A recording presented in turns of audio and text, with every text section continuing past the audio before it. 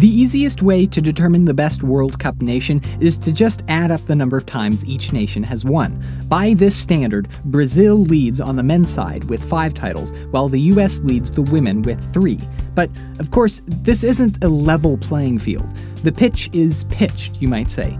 Each nation has different financial situations, different levels of national interest in the game, and, importantly, very different population sizes to draw their players from. So, which nation is really the best at the World Cup? There have been a number of attempts to measure World Cup performances more evenly. This article from 2013 divided each nation's FIFA ranking score by population to find the answer of Montenegro. Variations on a similar formula used on this website found that the current leader is Argentina, or maybe the Faroe Islands, while this article says that Brazil is the nation that has outperformed its resources the most. Or if you're measuring by media attention or national pride, the leader is probably Iceland, who this year became the smallest nation to ever qualify with a population of just over 330,000, and had over 99% of its television viewers watching the end of its first ever World Cup match.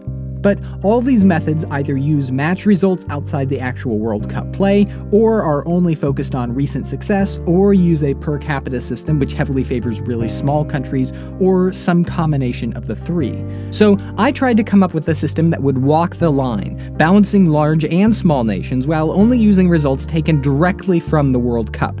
I call it the impressiveness-o-meter. I explained the rationale in more detail in my first Olympics video, but in brief, the formula uses a binomial distribution, which is a probability function you can find on any spreadsheet program. Given a specific number of trials, in this case 20 World Cups, and an expected probability of success, in this case a nation's population divided by world population, it will tell you the odds a given number of successes will occur, from which we can fashion a sort of score for how unlikely and therefore how impressive a nation's performance is. Whether or not you think the math is confusing, the world history surrounding the World Cup certainly is. Over the time the World Cup has existed, countries have shifted, grown, shrunk, split, reunited, and changed names.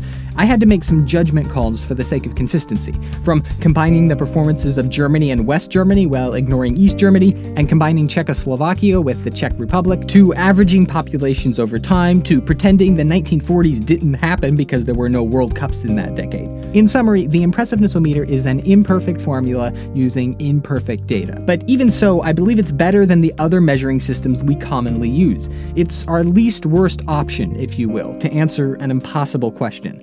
So with that glowing self-endorsement, let's look at the results. When you run the formula for the men's World Cup results, looking only at titles, Uruguay leads with 2 wins, an impressive total for a nation whose population has ranged from 2 to 3.5 million people over that time. Italy is second with 4 titles and a population ranging from 40 to 60 million, followed by the more traditional powers of Brazil, Germany, and Argentina. But there's more to the World Cup than just winning it all.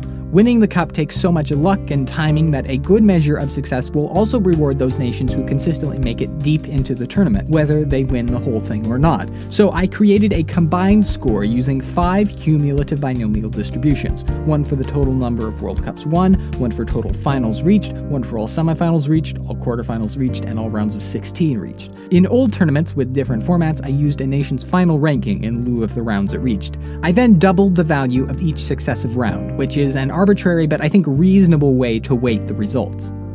When we look at this overall score, the main difference is that Germany jumps to the top, barely nudging out Uruguay under the power of 4 titles, 8 final appearances, and 13 semi-final appearances. Below that, the top rankings stay more or less the same. It's important to note that this graph does not include the 2018 World Cup results, and since Uruguay advanced out of the first round and Germany did not, the top 2 nations will soon switch positions. Whether they will remain in the top 2 spots, however, remains to be seen because Brazil could pass both of them by winning it all this year.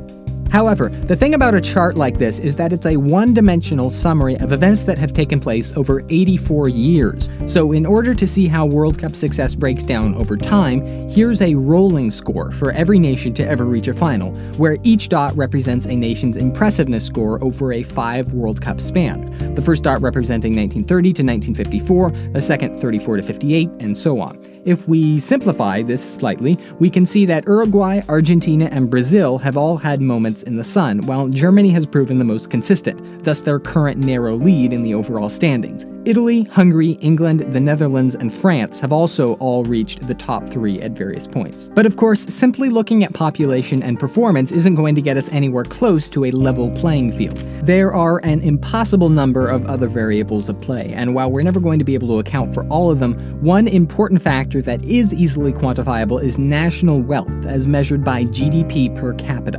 On this graph, this side is impressiveness and this side is GDP per capita, so up and to the left is good. The graph is animated over time, with each position again accounting for 5 World Cups. Here, Germany's success is put into perspective, while the successes of Uruguay, Brazil, Argentina, and recently Spain are put in a better light.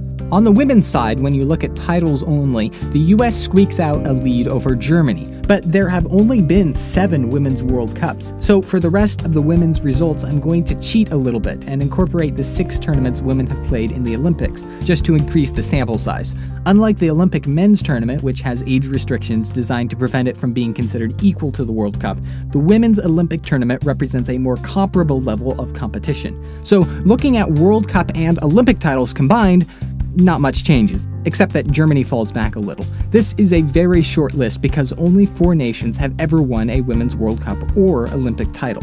When we look at the overall women's score for any nation that has reached a final, Norway jumps to the top, while Sweden, Brazil, and China get on the board. This score might seem hard on China, but when you have nearly a fifth of the world's population, the impressiveness-o-meter would expect you to dramatically outperform a country with, say, 5% of the world's population, or 1%, or 0.07%. If we put the women's results on a timeline where each dot represents a combined score of 5 World Cup and Olympic tournaments, and simplify, things are again put in a slightly different perspective. Norway was hot out of the gate, but the US, Germany, and Sweden have been more consistent, while Japan has also arrived on the scene recently.